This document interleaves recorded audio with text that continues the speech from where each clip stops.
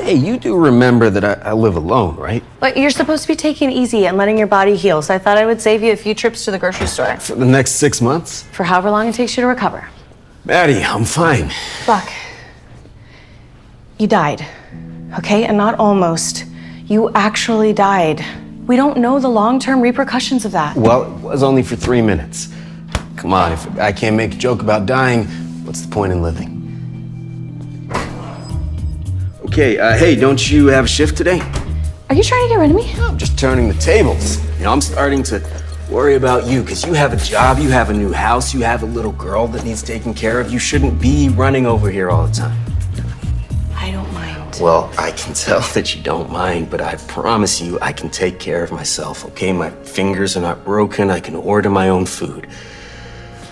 Although I will admit that pot roast does smell pretty good.